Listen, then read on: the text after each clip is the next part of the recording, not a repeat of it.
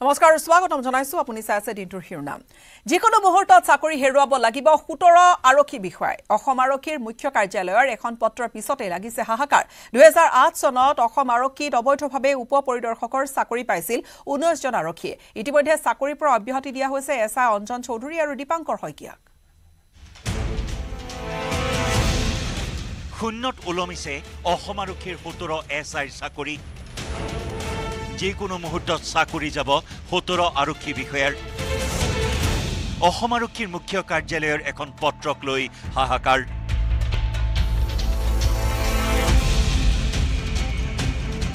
গুৱাহাটী উচ্চ ন্যায়ালয়ৰ মজিয়াত দীৰ্ঘদিনে চলি অহা এটা গোচৰৰ ভিত্তিত চাকৰি হেৰুৱাবলৈ ওলাইছে অসম আৰক্ষীৰ 17 গৰাকীকৈ আৰক্ষী পৰিদৰ্শকে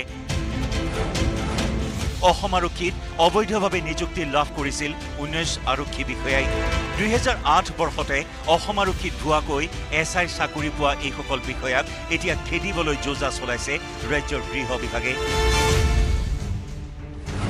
চাকৰি বঞ্চিত ভুৱাকৈ নিযুক্তি পোৱা এছআইৰ বিৰুদ্ধে আদালতত তৰিছিল গোচৰ 2017 চনতে চৰকাৰে এইসকলৰ বিৰুদ্ধে গঠন কৰিছিল বিশেষ কমিটি আৰু সেই সময়তে এইসকল এছআইৰ বিৰুদ্ধে তথ্য লাভ কৰা কমিটিয়ে চিনাক্ত কৰিছিল এইসকল আৰক্ষী বিষয়াৰ নাম অসম আৰক্ষীৰ 49 নম্বৰ বেটছত আছিল মুঠ 115 গৰাকী এছআই ইয়াৰ ভিতৰতে চাকৰি হেৰুৱাবলগীয়া 19 গৰাকী আৰক্ষী বিষয়াৰ নাম ৰাজহুৱা কৰিলে গৃহ বিভাগে ইতিমধ্যে চাকৰিৰ পৰা অব্যাহতি দিয়া হৈছে এছআই অঞ্জন চৌধুৰী আৰু দীপাংকৰ শইকীয়াক বিগত 16 বছৰে অসম আৰক্ষীত পৰিদৰ্শক হিচাপে কৰ্মৰত হৈ এতিয়া চাকৰি হেৰুৱাব আন 17 গৰাকী এছআইয়ে এছবিত কৰ্মৰত শাহিদুৰ ৰহমান উদ্দীপ্ত কলিতা নীলিমা বড়ো সুনীতা ডেকাৰ যাব চাকৰি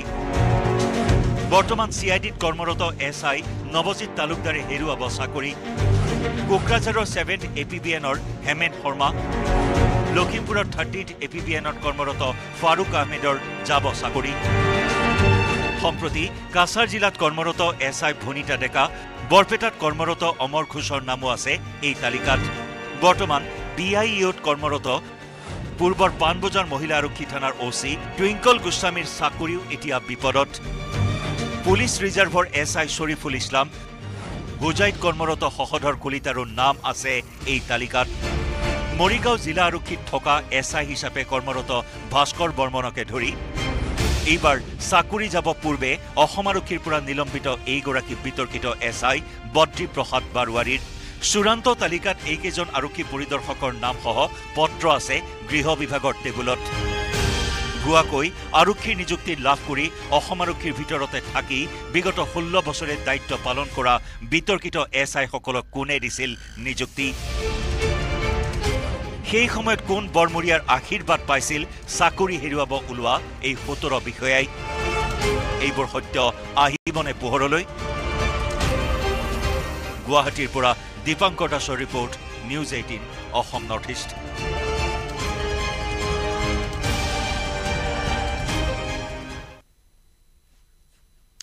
শীঘ্ৰে আৰম্ভ হ'ব ট্ৰেডিং প্ৰবঞ্চনা গোচৰৰ সিবিআই তদন্ত সিবিআইলৈ প্ৰেৰণ কৰা হৈছে 32টাকৈ ট্ৰেডিং প্ৰবঞ্চনা গোচৰৰ নথি সুমি বিশাল স্বপ্ননীলকে ধৰি 32টা গোচৰৰ নথি সিবিআইলৈ সিবিআইৰ শীৰ্ষ বিষয়াৰ তত্ত্বাৱধানত সম্পন্ন হৈছে এই প্ৰক্ৰিয়া গুৰুত্বপূৰ্ণ খবৰ এই মুহূৰ্তত শীঘ্ৰে আৰম্ভ হ'ব ট্ৰেডিং প্ৰবঞ্চনা গোচৰৰ সিবিআইৰ তদন্ত সিবিআইলৈ প্ৰেৰণ কৰা হৈছে 32টা ট্ৰেডিং প্ৰবঞ্চনা গোচৰৰ নথি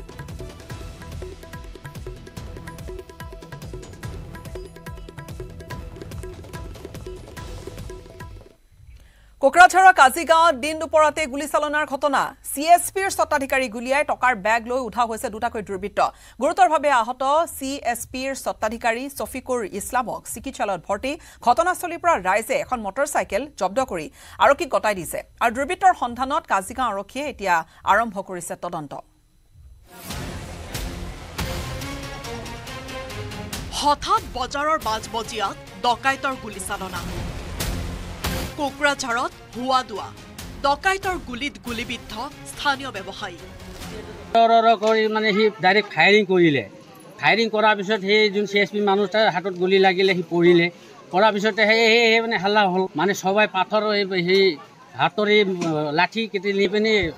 মানে ধৰ মাৰ বুলি কওঁতে 3 ফায়াৰিং সি কৰিলে বিটিচিৰ কোকৰাঝাৰ জিলাৰ কাজিগাঁও থানাৰ শান্তিপুৰ বজাৰত বিয়লিৰ ভাগত হঠাতে চলিল দুৰ্বৃত্তৰ আক্ৰমণ এখন মটৰচাইকেলত অহা দুৰ্বৃত্তই আক্ৰমণৰ লক্ষ্য কৰি লয় শান্তিপুৰ বজাৰত থকা এটা গ্ৰাহক সেৱা কেন্দ্ৰ সেই সময়ত কেন্দ্ৰটোত আছিল স্বত্বাধিকাৰী শফিকুল ইছলাম শফিকুললৈ লক্ষ্য কৰি তিনিটাই গুলীচালনা কৰাৰ পিছত গ্ৰাহক সেৱা কেন্দ্ৰটোত থকা ধনৰ বেগ লৈ পলায়ন কৰে ডকাইতকেইটাই ইফালে ডকাইতৰ গুলী আহি লাগে সেৱা কেন্দ্ৰটোৰ স্বত্বাধিকাৰী শফিকুলৰ হাতত ধুবুৰীৰ টামাৰহাট থানাৰ বৰজান গাঁৱৰ শফিকুল ইছলাম নামৰ লোকজন আহত হোৱাৰ বাতৰিয়ে খন্তেকতে চাঞ্চল্যৰ সৃষ্টি কৰে বাজাৰ কমিটি কয়েকজন আছিলে ইহাতে সেই লৰ মাৰি পিনে আধা কিলোমিটাৰমান লৈ গ'ল ধৰা নপৰিলে হেলমেটটো ফালাই পিনে আৰু কালা সি এনেকৈ কালা গামছাটো পিন্ধিছিলে মুখত তাৰপিছতে হেলমেটটো তাত এজনটো ফালাই পলালে আৰু এজনটো এনেকৈ পলালে ইফালে হোৱা ধোৱা পৰিস্থিতিৰ মাজতে ধনৰ বেগ লৈ ডকাইত দুটাই পলায়ন কৰিব খোজে যদিও হাতত মাৰণাস্ত্ৰ দেখিও ভয়াতুৰ নহয় বজাৰত থকা একাংশ লোকে শিলগুটিৰে ডকাইতক আক্ৰমণৰ চেষ্টা কৰে শুকুৰবাৰৰ দিনটো শান্তিপুৰ বজাৰৰ হাটবাৰ আছিল বজাৰত ভিৰ বহুত থকা বাবে ডকাইতে পলায়ন কৰিবলৈ লৈও বিমূৰত পৰে বাইকৰ পিছে পিছে প্ৰায় আধা কিলোমিটাৰ দূৰলৈকে খেদি খেদি যোৱাৰ পিছত উপায়হীন হৈ বাইক পথতে পেলাই জংঘলৰ মাজেৰে দৌৰি পলাই সাৰে দুয়োটা ডকাইত ইতিমধ্যে ডকাইত দুটাই ব্যৱহাৰ কৰা AS16L 5848 নম্বৰৰ মটৰচাইকেল উদ্ধাৰ কৰি আৰক্ষীৰ হাতত চমজাই দিছে ৰাইজে ইফালে পলায়ন কৰা ডকাইত দুটাৰ সন্ধানত তদন্ত অব্যাহত ৰাখিছে আৰক্ষীয়ে তামাৰহাটৰ পৰা শহীদুল হকৰ report news 18 Assam north east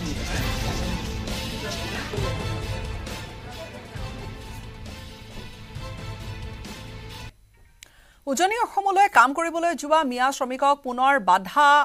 অখ্যাত সংগঠনৰ নগাঁৱৰ জাজৰিত অসম সংখ্যালঘু সংগ্ৰাম পৰিষদে ঘূৰাই পঠিয়ালে শ্ৰমিক ভৰ্তি 3খনকৈ বাছ মিয়া শ্ৰমিকৰ নিৰাপত্তা সুনিশ্চিত নকৰা পৰ্যন্ত উজনি অসমলৈ মিয়া শ্ৰমিক নপঠোৱাৰ হুংকাৰ দিছে অসম সংখ্যালঘু সংগ্ৰাম পৰিষদ নামৰ এই সংগঠনটোৱে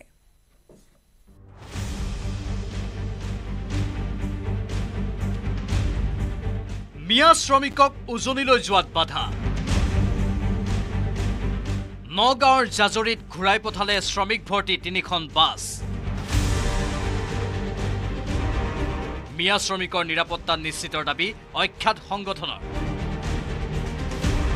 উজনি অসমত কাম কৰিবলৈ যোৱা মিয়া শ্ৰমিকক পুনৰ বাধা অসম সংখ্যালঘু সংগ্ৰাম পৰিষদৰ নগাঁৱৰ জাজৰিত শ্ৰমিক ভৰ্তি 3খন আল্ট্ৰা বাছ উভতাই পঠালে অখ্যাত সংগঠনটোৱে বৰি বজাৰৰ পৰা উজনি অসমলৈ গৈ আছিল বাছকেইখন মিয়া শ্ৰমিকৰ নিৰাপত্তা সুনিশ্চিত নকৰা পৰ্যন্ত উজনি অসমলৈ মিয়া শ্ৰমিক নপঠোৱাৰ হুংকাৰ অসম সংখ্যালঘু সংগ্ৰাম পৰিষদৰ মানুহখিনি নিৰাপত্তাৰ ব্যৱস্থা আমি অসম চৰকাৰ বা আমি বিভিন্ন দল সংগঠনৰ পৰা আমি পোৱা নাই গতিকে আমি আজি ইয়াৰ পৰা বহু মানুহ গ'ল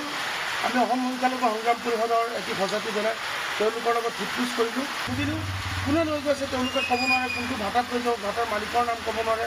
গতিকে বিভিন্ন অসুবিধা আনহাতে কাম কৰিবলৈ বহু ঠাই আছে আৰু মিয়া শ্ৰমিকৰো আত্মসন্মান আছে উজনি অসমলৈ গৈ দল সংগঠনৰ মাৰপিট খাবলৈ আৰু দিয়া নহ'ব বুলি সকিয় নিদিয়ে সংগঠনটোৱে তেওঁলোকে স্বেচ্ছাই কৈছে যে আমি তাত নাযাওঁ আৰু যিসকলে লৈ গৈছে তেওঁলোকে কোনো ধৰণৰ মানুহকো চিনি নাপায় গতিকে তেওঁলোকে স্বেচ্ছাই ঘূৰি আহিছে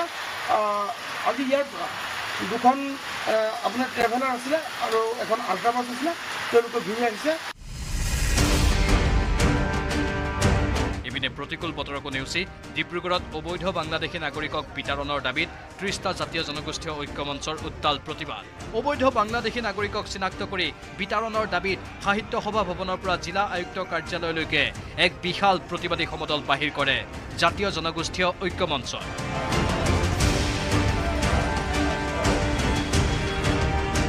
ডিব্ৰুগড়ৰ পৰা জেছিম আহমেদৰ সহযোগত bureau report news 18 Assam north east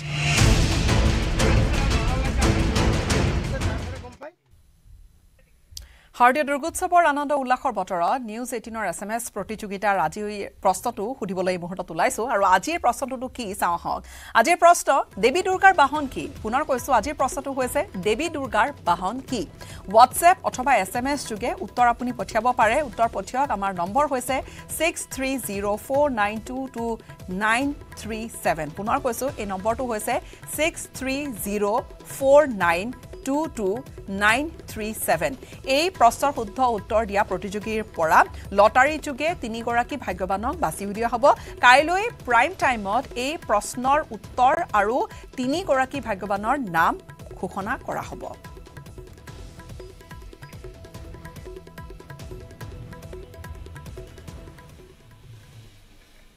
নিজৰ স্বকীয়তা প্ৰতিষ্ঠা কৰি বিশ্বৰ বুকুত চিৰ চেনেহী মোৰ ভাষা জননীয়ে লাভ কৰিলে ধ্ৰুপদী ভাষাৰ স্বীকৃতি অসমীয়া ভাষাক ধ্ৰুপদী ভাষাৰ মৰ্যাদা প্ৰদান কৰাৰ লগে লগে ৰাজ্যজুৰি উঠিল আনন্দৰ লহৰ ইফালে কেন্দ্ৰীয় কেবিনেটৰ অনুমোদনক আদৰণি জনাইছে জাতীয় সংগঠন সাহিত্যিক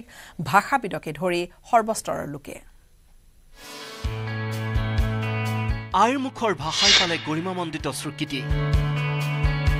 অসমীয়া ভাষাক ধ্ৰুপদী ভাষাৰ মৰ্যাদা ৰাজ্যৰ ভাষাবিদসকলৰ আশা সুধীয়া প্ৰচেষ্টা আৰু ভাষা আন্দোলনলৈ ঐতিহাসিক স্বীকৃতি নিজৰ সক্ৰিয়তা প্ৰতিষ্ঠা কৰি বিশ্বৰ বুকুত চিৰচেনেহী ভাষা জননীয়ে লাভ কৰিলে ধ্ৰুপদী ভাষাৰ স্বীকৃতি ভাৰতৰ অন্যতম প্ৰাচীন ভাষাৰূপে স্বীকৃত হ'ল আমাৰ প্ৰাণৰো প্ৰাণৰ অসমীয়া ভাষা কেন্দ্ৰীয় কেবিনেটে অসমীয়া ভাষাক ধ্ৰুপদী ভাষাৰ মৰ্যাদা প্ৰদানত দিলে অনুমোদন লগে লগে প্ৰমাণ হ'ল অসমীয়া ভাষাৰ স্বতন্ত্ৰতা আৰু মৌলিকতা আইৰ মুখৰ ভাষাটোলৈ কেন্দ্ৰীয় চৰকাৰে আনুষ্ঠানিকভাৱে ধ্ৰুপদী ভাষাৰ মৰ্যাদা প্ৰদান কৰাৰ লগে লগে ৰাজ্যজুৰি উঠিল আনন্দৰ লহৰ কেন্দ্ৰীয় কেবিনেটৰ সিদ্ধান্ত সদৰি কৰি কেন্দ্ৰীয় মন্ত্ৰী সৰ্বানন্দ সোণোৱালে এই যাত্ৰাত অৰিহণা যোগোৱা প্ৰতিগৰাকী ভাষাৰ সাধকলৈ জনালে ধন্যবাদ অসমীয়া ভাষাৰ স্থায়িত্বৰ বাবে লোৱা বৃহৎ সিদ্ধান্তৰ বাবে প্ৰধানমন্ত্ৰী নৰেন্দ্ৰ মোদীক ধন্যবাদ জ্ঞাপন সোণোৱালৰ মুখ্যমন্ত্ৰী হিমন্ত বিশ্ব শৰ্মাই ক'লে এই মৰ্যাদাই আমাৰ প্ৰাচীন ভাষাটিক পিন্ধালে এক নান্দনিক অলংকাৰ মুখ্যমন্ত্ৰীয়েও প্ৰশংসাৰে উপচাই পেলালে দেশৰ প্ৰধানমন্ত্ৰী নৰেন্দ্ৰ মোদীক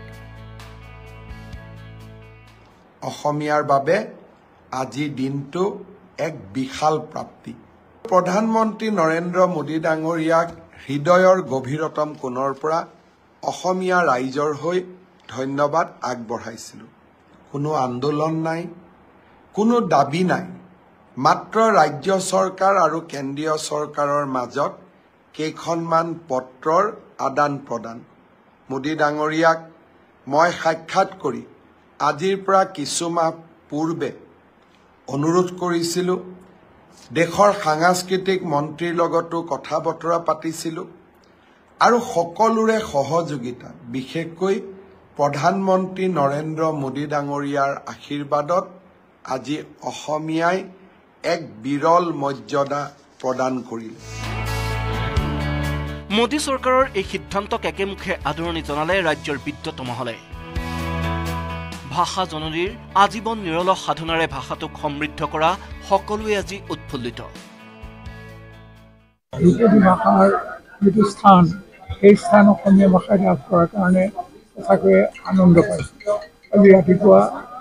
খবৰটো পায়ে আনন্দ পাইছোঁ যে এইটো উৰিষ্যাই যেতিয়া পাইছিলে উৰিয়া ভাষাই সেই সময়তে পাব লাগিব বুলি মই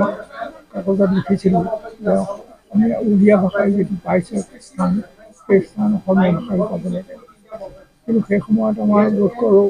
কাম কৰা মানুহৰ খুব অভাৱ আছিল ধ্ৰুপদী ভাষাটোৱে ভাষাটোৰ যিটো তাৰ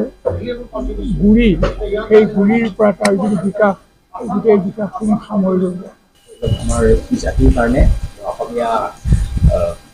লেংগুৱেজৰ কাৰণে এটা মই কম একেবাৰে মডেষ্ট এটেম্প আমাৰ ফালৰ পৰা এটা মডেষ্ট এটেম্প হৈছে আৰু ইয়াৰ পৰা মেবি মানে বেলেগ বেলেগ ধৰণৰ ৰিচাৰ্চাৰ্ছ তাৰপিছত ইণ্টেলেকচুৱেলছ তেওঁলোকে আৰু কিছুমান ইনিচিয়েটিভ ল'ব লাগিব উল্লেখযোগ্য যে অসমীয়াৰ লগতে ধ্ৰুপদী ভাষাৰ স্বীকৃতি লাভ কৰিলে বাংলা মাৰাঠী পালি আৰু প্ৰাকৃত ভাষায়ো ভাৰতত ধ্ৰুপদী মৰ্যাদা পোৱা ভাষা হ'লগৈ 11টা ধ্ৰুপদী ভাষাৰ স্বীকৃতিয়ে কিদৰে ৰক্ষা কৰিব ভাষাটোৰ সক্ৰিয়তা উল্লেখযোগ্য যে কেন্দ্ৰীয় চৰকাৰে ধ্ৰুপদী ভাষাৰ প্ৰচাৰ প্ৰসাৰ সুৰক্ষা আৰু সংৰক্ষণৰ বাবে আগবঢ়াই বিশেষ সহযোগিতা ধ্ৰুপদী ভাষাৰ গৱেষণাৰ বাবে যোগান ধৰিব পুঁজি বাট মুকলি হ'ব ভাষাটোৰ উৎকৰ্ষ সাধনৰ বাবে কেন্দ্ৰ স্থাপনৰ কেন্দ্ৰীয় বিশ্ববিদ্যালয়সমূহত হ'ব অসমীয়া ভাষাৰ বিশেষ আসনৰ ব্যৱস্থা ধ্ৰুপদী ভাৰতীয় ভাষাৰ সাহিত্যিকৰ বাবে আগবঢ়াব বাৰ্ষিক আন্তঃৰাষ্ট্ৰীয় বঁটা অসমীয়া ভাষাত গৱেষণা আৰু নিয়োগৰ ক্ষেত্ৰতো অধিক সুবিধাৰ সৃষ্টি কৰিব এই ধ্ৰুপদী ভাষাৰ বিৰল স্বীকৃতিয়ে কেন্দ্ৰৰ পদক্ষেপক আদৰণি জনাই এই সন্দৰ্ভত অসম সাহিত্য সভাৰ সভাপতি সূৰ্য হাজৰিকাই ক'লে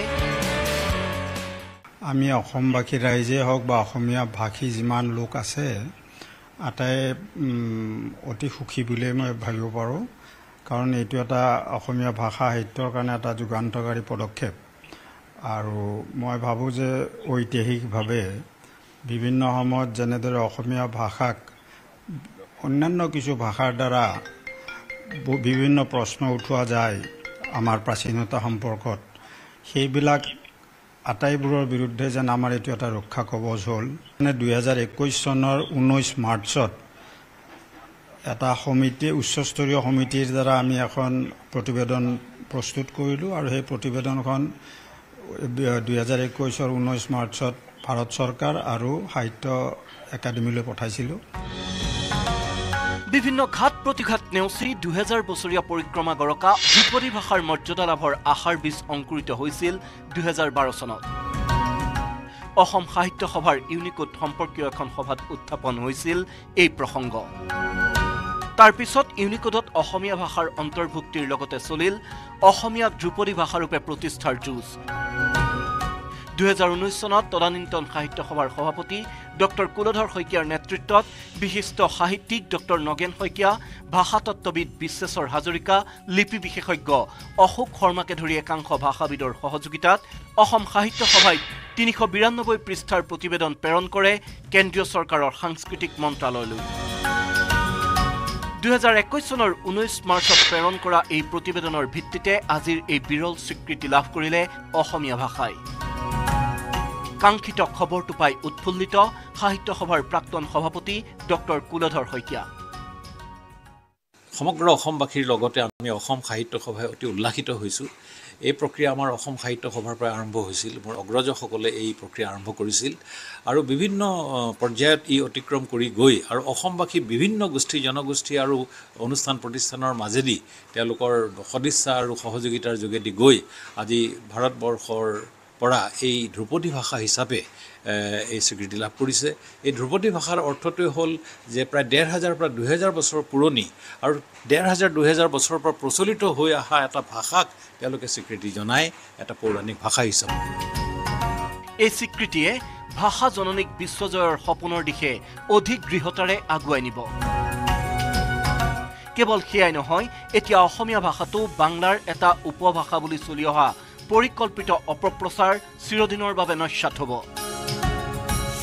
লগে লগে অসমীয়া লিপি স্বতন্ত্ৰ লিপি ৰূপে বিবেচিত হ'ব ফলত ইউনিকোডকে ধৰি আন্তঃৰাষ্ট্ৰীয় প্ৰেক্ষাপটত প্ৰতিপন্ন হ'ব ইয়াৰ মৌলিকতা এই পদক্ষেপৰ বাবে কেন্দ্ৰীয় তথা ৰাজ্য চৰকাৰক ধন্যবাদ জনালে সদৌ অসম ছাত্ৰ সন্থাৰ মুখ্য উপদেষ্টা সমুজ্জ্বল কুমাৰ ভট্টাচাৰ্যয়ো আজি এই সময়ত আমি ভাষাৰ আন্দোলনৰ যিসকল শ্বহীদ মাধ্যম আন্দোলনৰ শ্বহীদ সকলোকে আমি শ্ৰদ্ধাঞ্জলি জনাইছোঁ যিসকল ভাষাৰ কাণ্ডাৰীয়ে আমাৰ ভাষাৰ ৰক্ষাৰ কাৰণে পদক্ষেপ ল'লে তেখেতসকললৈ আমি শ্ৰদ্ধাঞ্জলি জনালোঁ আৰু যিসকলে এতিয়াও নিৰন্তৰভাৱে অসমীয়া ভাষা উত্তৰণৰ বাবে সাধনা কৰি আছে পদক্ষেপ লৈ আছে তেখেতসকলক আমি গভীৰ শ্ৰদ্ধা জনাইছোঁ আৰু এই সময়ত অসম সাহিত্য সভাই কেতবোৰ পদক্ষেপ লৈ আছিল আৰু আমি আজি ক'ব লাগিব যে অসম সাহিত্য সভাৰ প্ৰাক্তন সভাপতি কুলধৰ শইকীয়া ডাঙৰীয়াই 351 পৃষ্ঠা জোৰা মোৰ যদি ভুল হোৱা নাই তেখেতে এটা ভেটি প্ৰস্তুত কৰি পঠিয়াইছিল জগতৰ আগত অসমীয়া ভাষাৰ শ্ৰেষ্ঠত্ব আৰু প্ৰাচীনত্ব প্ৰমাণৰ পাছত এতিয়া প্ৰতিজন অসমবাসীৰ বৃদ্ধি পালে দায়িত্ব আইমুখৰ ভাষাটোৰ চৰ্চা সুৰক্ষা প্ৰচাৰ আৰু প্ৰসাৰৰ বাবে দুগুণ উৎসাহেৰে জঁপিয়াই পৰিব লাগিব প্ৰতিগৰাকী অসমবাসী bureau report news 18 Assam north east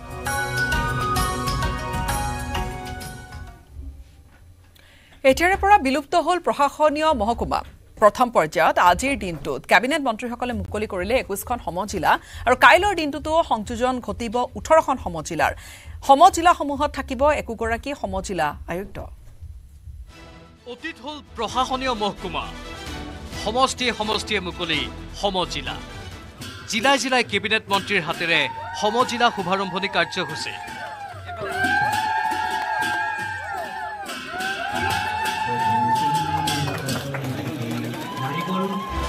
ৰাজ্যৰ প্ৰশাসনিক ব্যৱস্থাৰ সংস্কাৰৰ বাবে ভৱিষ্যতলৈ গঠন নহব প্ৰশাসনীয় মহকুমা তাৰ পৰিৱৰ্তে গঠন হ'ব সমষ্টিভিত্তিক সমজিলা কেবিনেটত লোৱা সিদ্ধান্ত অনুসৰি শুকুৰবাৰৰ দিনটোত প্ৰথম পৰ্যায়ত মুকলি হ'ল 21খন সমজিলা শনিবাৰৰ দিনটোত সংযোজন ঘটিব আন 18খন সমজিলাৰ শুকুৰবাৰে মুখ্যমন্ত্ৰী হিমন্ত বিশ্ব শৰ্মাৰ নিৰ্দেশ মানিয়ে সমষ্টিয়ে কেবিনেট মন্ত্ৰীসকলে মুকলি কৰিলে সমজিলাৰ কাৰ্যালয়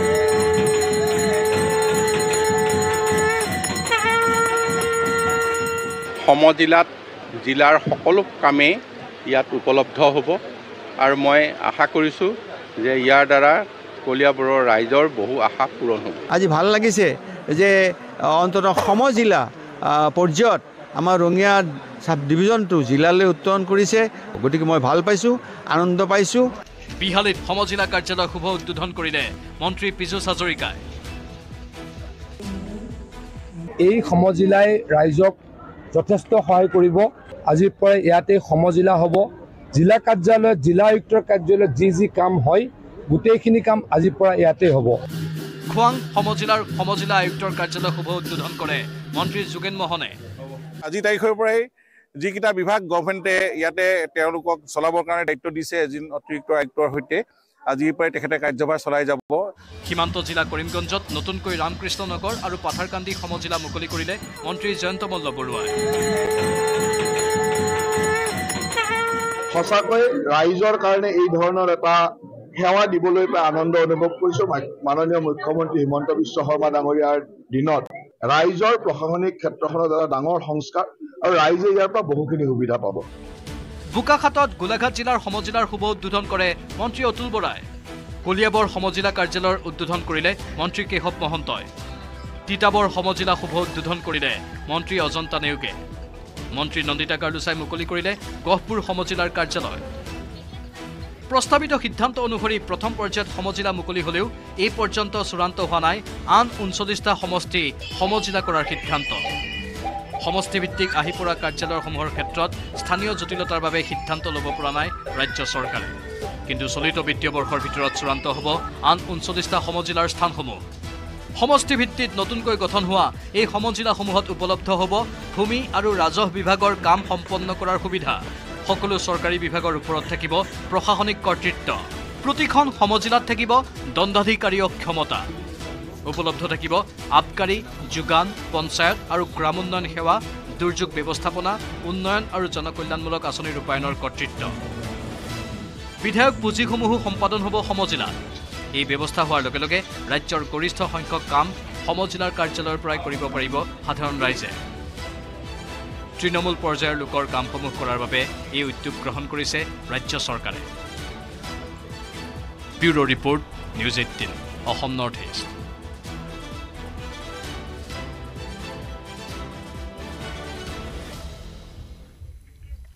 আৰজিকৰ কাণ্ডৰ পিছতে মহিলা সুৰক্ষাক লৈ দেশজুৰি হোৱা প্ৰতিবাদৰ পিছতো ৰোধ হোৱা নাই কিন্তু ধৰ্ষণৰ দৰে জঘন্য ঘটনাবোৰ এবাৰ মহাৰাষ্ট্ৰৰ পুনেত বন্ধুৰ সন্মুখতে উত্তৰ পূবৰ এগৰাকী কলেজীয়া ছাত্ৰীক দলবদ্ধ ধৰ্ষণ 3 লম্পট যুৱকৰ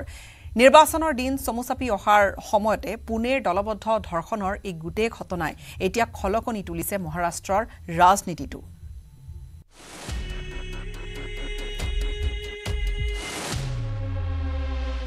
মহাৰাষ্ট্ৰৰ পুনেত জঘন্য ঘটনা দলবদ্ধ ধৰ্ষণৰ বলি উত্তৰ পূবৰ যুৱতী বন্ধুৰ সন্মুখতে যুৱতীক ধৰ্ষণ 3 লম্পটৰ আৰজি কৰ কাণ্ডৰ পিছতে নাৰী সুৰক্ষাক লৈ দেশজুৰি হোৱা প্ৰতিবাদৰ পিছতো ৰোধ হোৱা নাই ধৰ্ষণৰ দৰে ঘটনা এইবাৰ ঘটনাৰ স্থান মহাৰাষ্ট্ৰ পুনেৰ ববদেৱঘাট অঞ্চল 3 যুৱকৰ ধৰ্ষণৰ বলি হ'ল ত্ৰিপুৰাৰ এগৰাকী যুৱতী বন্ধুৰ চকুৰ সন্মুখতে তিনি নৰাধমে উপৰ্য পৰি ধৰ্ষণ কৰে অসহায় যুৱতীগৰাকী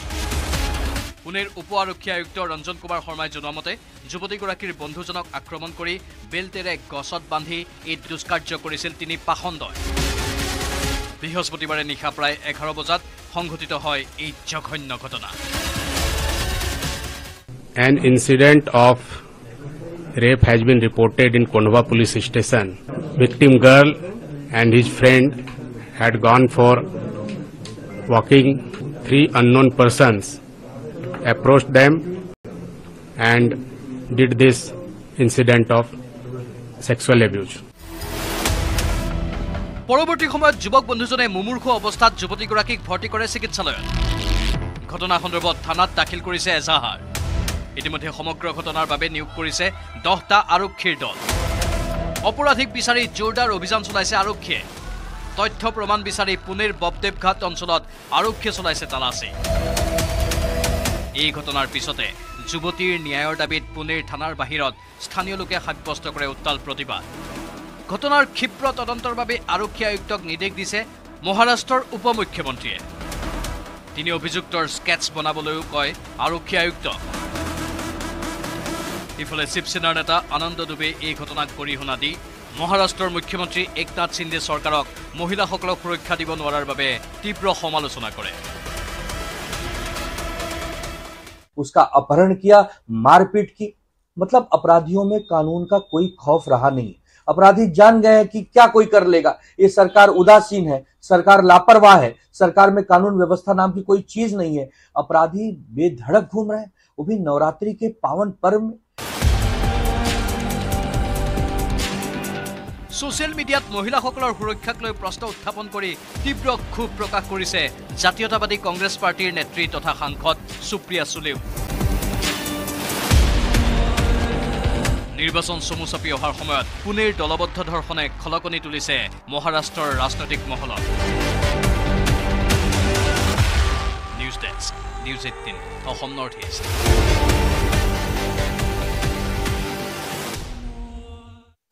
দুৰ্গা পূজা উপলক্ষে নিউজ 18ৰ SMS প্ৰতিযোগিতাৰ হে বিশেষ খণ্ডলৈ আহিছো কালি প্ৰাইম টাইমত সোধা প্ৰশ্নটোৰ আমালৈ আহিছে কেইবা শ উত্তৰ আৰু ইয়াৰে বেছিভাগে হৈছে শুদ্ধ উত্তৰ এই শুদ্ধ উত্তৰসমূহৰ পৰা লটাৰী যোগে বাছি উলিওৱা হৈছে 3 গৰাকী ভাগ্যৱান প্ৰতিযোগীক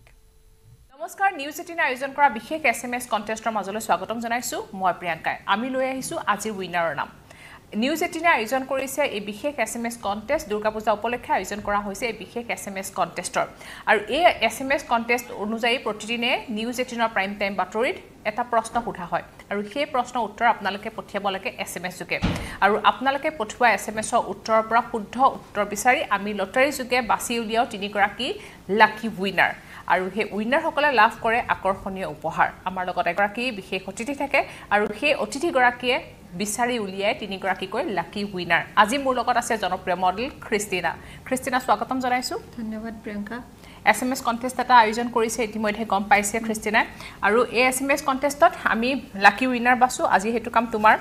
গতিকে তুমি আমাৰ যিখিনি SMS উত্তৰ আছিল আৰু এইখিনি হৈছে শুদ্ধ উত্তৰ দিয়া যিখিনি নাম্বাৰ আছিল আৰু সেই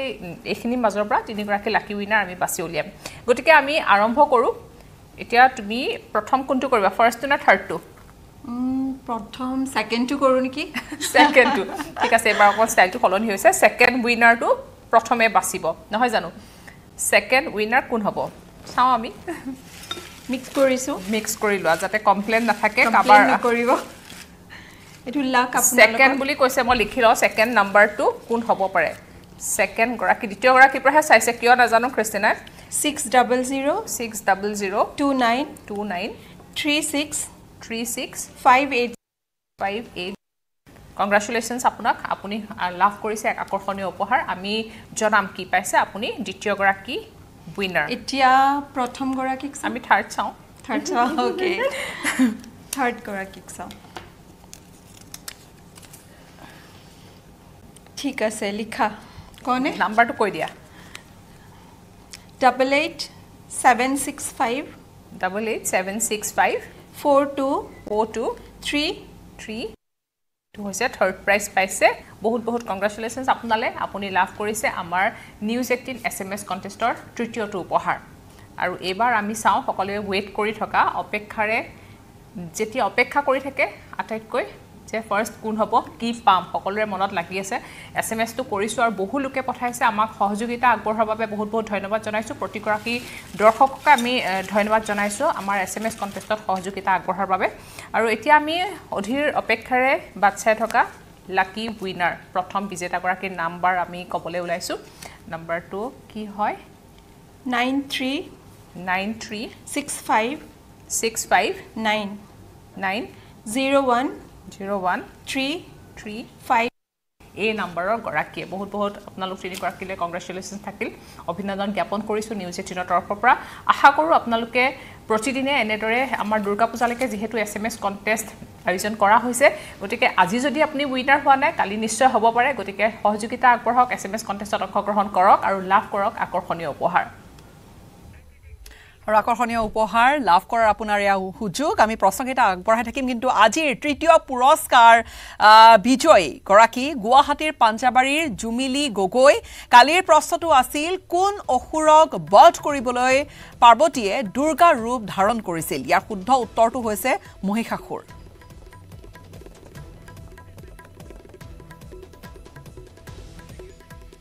আৰু আজিৰ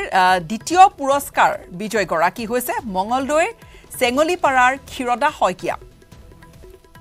অভিনন্দন জ্ঞাপন কৰিছো আমাৰ দুয়োগৰাকী বিজেতাকে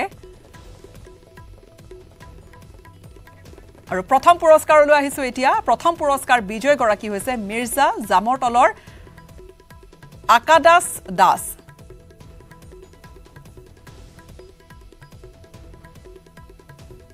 শুভেচ্ছা থাকিল অভিনন্দন জ্ঞাপন কৰিছো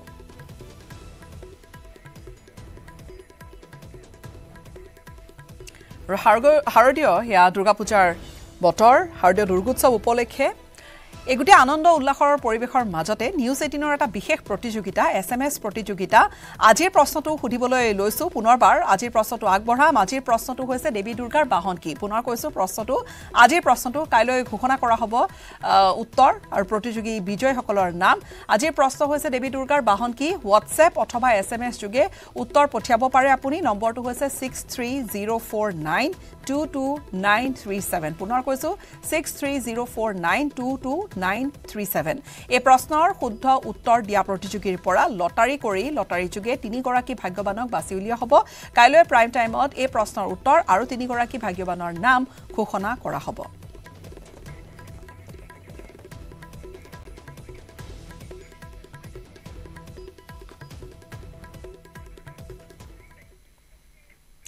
আগতে কেতিয়া নঘটা এটা আজব ঘটনা হঠাৎ হেৰাল ৰাজ্যৰ এটা গুৰুত্বপূৰ্ণ ৰাষ্ট্ৰীয় ঘাইপথ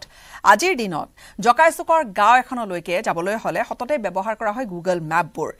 মেপ কিন্তু গুগল মেপত বিচাৰি নোপোৱা হ'ল এটা ৰাষ্ট্ৰীয় ঘাইপথ এক বিশেষ ৰিপৰ্ট আগবঢ়াই বাতৰিৰ পৰা বিদায় লম অসম দেশৰ বিষম কথা বিশ্বতে নোহোৱা নোপোজা ঘটনা ৰাজ্যত হঠাৎ হেৰাল এটা ৰাষ্ট্ৰীয় ঘাইপথ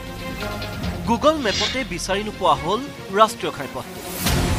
যি সময়ত জকাইচুকীয়া গাঁৱলৈ যাবলৈও সুন্দৰকৈ পথ নিৰ্দেশনা দিয়ে গুগল মেপে তেনেস্থলত গুগল মেপে যেন ত্যাগ কৰিলে ৰাজ্যৰ অৰ্থনীতিৰ মেৰুদণ্ড স্বৰূপ এই ৰাষ্ট্ৰীয় ঘাইপথ যেন গুগলেও হাৰ মানিলে যোৰহাটৰ পৰা জাজিলৈকে নিৰ্মাণ চলি থকা 4 লেনযুক্ত ৰাষ্ট্ৰীয় ঘাইপথ এই ৰাষ্ট্ৰীয় ঘাইপথছোৱাৰ দশকজোৰা দুৰৱস্থাৰ বাবে এতিয়া বিকল্প পথৰহে সন্ধান দিয়ে গুগল আপুনি যদি যোৰহাটৰ পৰা জাজি অথবা শিৱসাগৰলৈ যাবলৈ গুগল মেপত সাৰ্চ কৰে তেন্তে 37 নম্বৰ ৰাষ্ট্ৰীয় ঘাইপথৰ সলনি আন পথৰহে নিৰ্দেশনা দিয়ে গুগলে 37 নম্বৰ ৰাষ্ট্ৰীয় ঘাইপথৰ সলনি যোৰহাটৰ পৰা মৰিয়নি হৈ আমগুৰিয়েদি জাজি শিৱসাগৰ তথা উজনি অসমৰ অন্যান্য ঠাইলৈ যাবলৈ পথ নিৰ্দেশনা দিয়ে গুগলে দশকজোৰা নিৰ্মাণ কাৰ্য চলি থকা এই পথছোৱা অতিক্ৰম কৰিবলৈ শেহতীয়াকৈ বৰষুণৰ বতৰত প্ৰায় 2 ঘণ্টাৰো অধিক সময়ৰ প্ৰয়োজন হৈছিল সেইবাবেই গুগলো যেন অতিষ্ঠ পেচেণ্টটো নিব নোৱাৰে গাড়ীয়ে গ'লেও আপোনাৰ গাড়ী বেয়া হ'ব আৰু এইটো আচলতে দীৰ্ঘদিনীয়া এটা সমস্যা এইটো সমস্যাৰ কাৰণে বিভিন্ন ধৰণৰ আন্দোলনো কৰিছে আমি দেখিবলৈ পাইছোঁ কোনো ধৰণৰ ফলশ্ৰুতি অহা নাই এতিয়া শেহতীয়াভাৱে গুগল কৰ্তৃপক্ষই অনুভৱ কৰিছে কাৰণ তেওঁলোকে সদায় ইজি আৰু স্মুথ এটা ৰাস্তা দেখুৱায় তেওঁলোকে সেইটো আচলতে ৰাস্তা হিচাপে পৰিগণিত কৰা নাই তেওঁলোকে কিন্তু আমাৰ গাঁৱৰ ৰাস্তাটো দেখুৱাই দিছে কাৰণ আচলতে গাঁৱৰ ৰাস্তাটোতকৈ সেইটো আচলতে এটা অধস ৰাস্তালৈ পৰিণত হৈছে যাৰ কাৰণে তেওঁলোকে সেই ৰাস্তাটো আচলতে দেখুওৱা নাই এইবাৰ চাওক আন এটা দৃশ্য পথ একেটাই 37 নম্বৰ ৰাষ্ট্ৰীয় ঘাইপথ স্থান কলিয়াবৰ তিনিআলি বিগত প্ৰায় 10 বছৰে এই স্থানত নিৰ্মাণ চলি আছিল এখন উৰণ সেতু কিন্তু আজিলৈকে সম্পূৰ্ণ নহল নিৰ্মাণ কাৰ্য শেহতীয়া তথ্যমতে কলিয়াবৰ তিনিআলিৰ উৰণ সেতুৰ কাম আধাতে এৰি পলায়ন কৰিলে সিমপ্লেক্স ইনফ্ৰাষ্ট্ৰাকচাৰ লিমিটেড নামৰ ঠিকাদাৰী প্ৰতিষ্ঠানটোৰ দায়িত্বহীনতাৰ বাবে এতিয়া জিয়াটো ভুগিছে কলিয়াবৰৰ ৰাইজৰ লগতে উজনি নামনিলৈ যাতায়াত কৰা দূৰ দূৰণিৰ যাত্ৰী এক সূত্ৰ মতে সিমপ্লেক্স নামৰ ঠিকাদাৰী প্ৰতিষ্ঠানটো পলায়ন কৰাৰ পিছতে উৰণ সেতুৰ কাম সম্পূৰ্ণ কৰিবলৈ নতুনকৈ নিবিদাৰ আহ্বান কৰিছে NHIDCL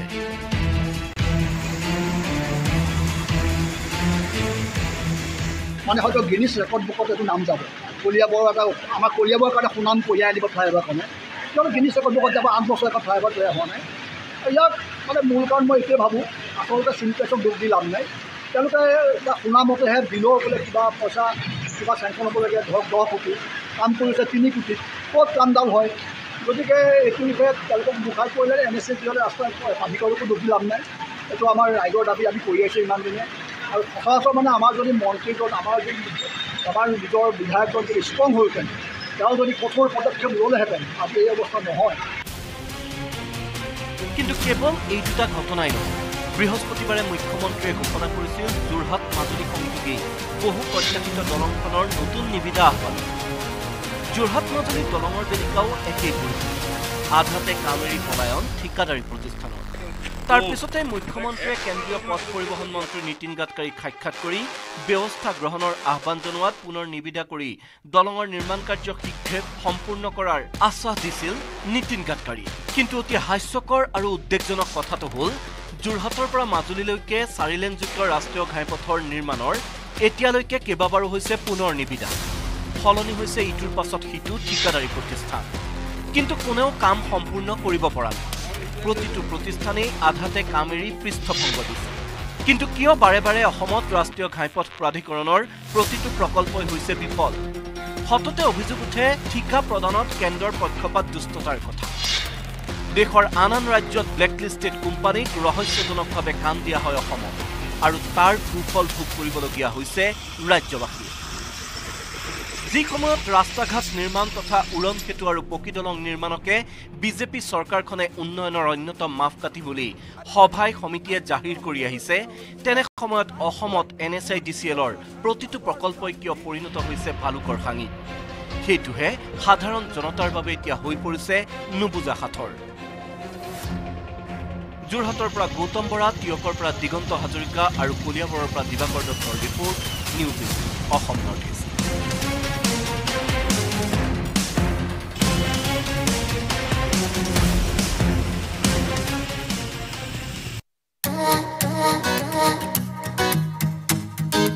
কোনখন পূজাথলীয়ে দৃষ্টি আকৰ্ষণ কৰিব ভক্ত দৰ্শনাৰ্থীৰ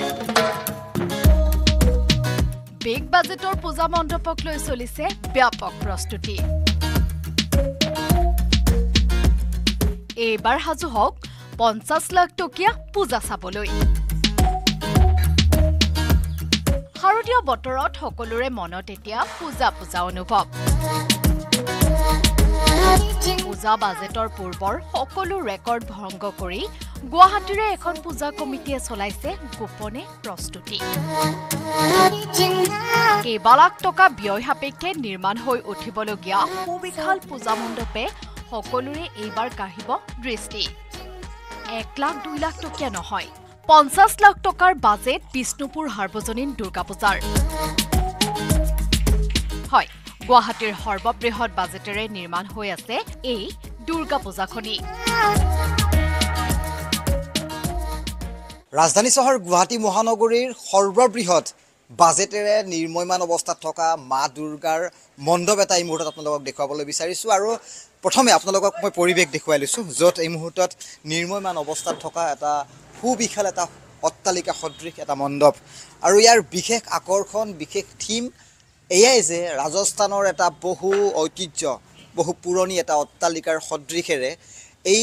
মা দুৰ্গাৰ পূজাৰ মণ্ডপটো ইয়াত এই মুহূৰ্তত নিৰ্মাণ কৰি থকা হৈছে ৰাজস্থানৰ এটি পুৰণি ৰাজপ্ৰসাদৰ দৰে লাগিব পূজাৰ মণ্ডপ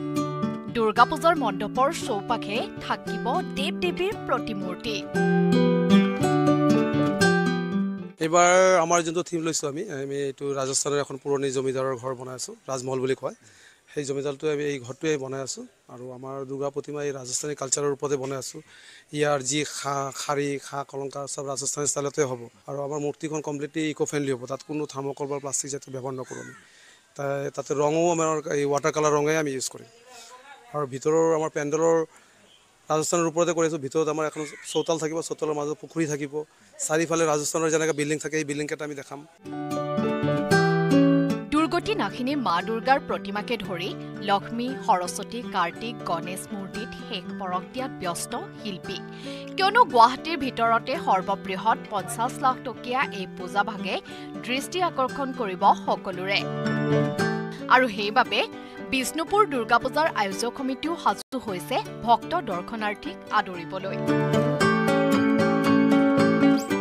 বাজেট আমি আমাৰ যোৱা বছৰো আমাৰ পূজাৰ বাজেট 45 লাখ আছিল এই বছৰ 5 লাখ টকা বঢ়ালোঁ সেইকাৰণে বোলো বস্তুপাতি বহুত দাম বাঢ়িছে হাতত 5 লাখ টকা আৰু ৰাখিলোঁ দৰকাৰ পৰিলে ইউজ কৰিম নহ'লে নাই সেইকাৰণে বাজেটখন বাঢ়িছে আমাৰ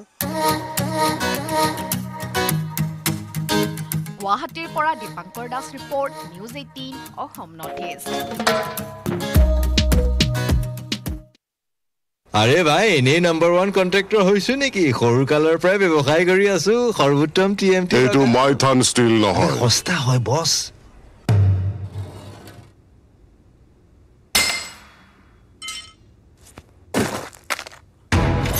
স্ট্ৰং মানে মাইথান ষ্টিল ঠিক